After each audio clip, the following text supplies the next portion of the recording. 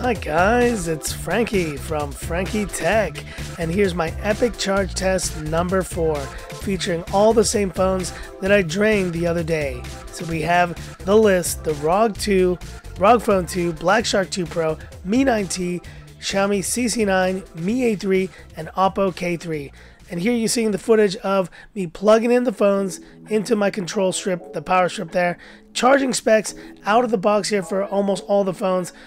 ROG 2 is using 18 watt charge, but it can go up to 30. Black Shark 2 Pro is 27 watts. Mi 9T and CC9 are 18 watt fast charge. The Mi A3 can also go up to 18, but I'm using the standard 10 watt charger.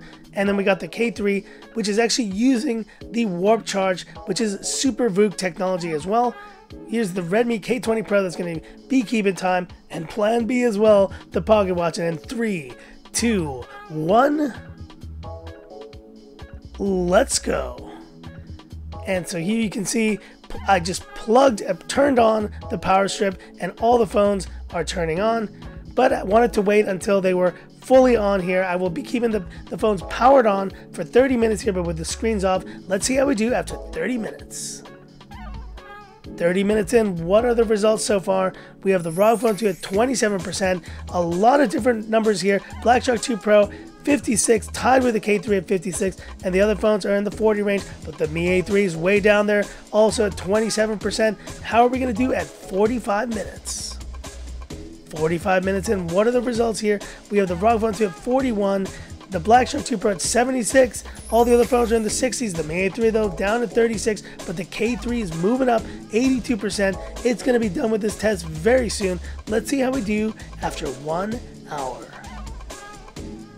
1 hour in, what are the results? And now there are a number of phones moving towards 100%. Black Shark 2 Pro and the K3 are in the 90 range, with the Mi AT behind at 83, but there's a few phones here like the Mi A3 that are still way down below 50%, but the K3 is coming up first. It's going to be the one to get there, I think, and let's see how we do here. With 1% left, when is it going to hit it? When is it going to win this quick charge test? There it is. And with a final time of 1 hour, 11 minutes, the Oppo K3 using that 30 watt Super VOOC / Warp Charge has won this. And now what are the results at 1 hour 15? We got a number of phones: Black Shark 2 Pro, Mi 9T moving close to the 100% range. CC9 is at 88%, but the ROG 2 and Mi A3 are far behind. I think the Black Shark 2 Pro is up next. Let's have a look. Second place coming up any minute now, and there it is. And in second place, the Black Shark 2 Pro with a time of 1 hour and 24 minutes. A solid result here from this awesome gaming phone. And the last time I'll be checking all the scores, 1 hour and 30 minutes. A number of phones hitting that 100% very soon. The ROG Phone 2 is moving into the 80 range soon, and the Mi A3 is at 71. And now any minute, we're waiting for the next placing here, and there it is, third place, the Mi 9T with a respectable 1 hour and 40 minute charge time. Pretty decent overall. And following closely on its heels here, we have the Xiaomi CC9. There it goes, with a time of 1 hour and 53 minutes, finds itself in fourth place. And then there were two, and the two that did so well in the drain test aren't doing too great in this charge test.